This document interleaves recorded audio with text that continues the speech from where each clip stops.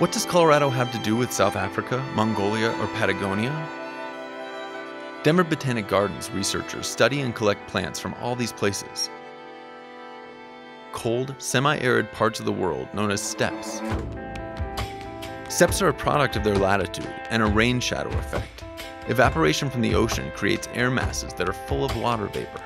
Mountain ranges catch these wet weather systems, causing a dry region on their leeward sides. The steppe regions scattered across the globe have unique flora and fauna, but their landscapes can be strikingly similar. Mongolia's grasslands, rolling up the edge of a steep ridge, would look right at home along the Front Range. Steppes are dominated by hardy grasses and shrubs that can survive with very little precipitation. They endure temperature extremes between day and night, summer and winter.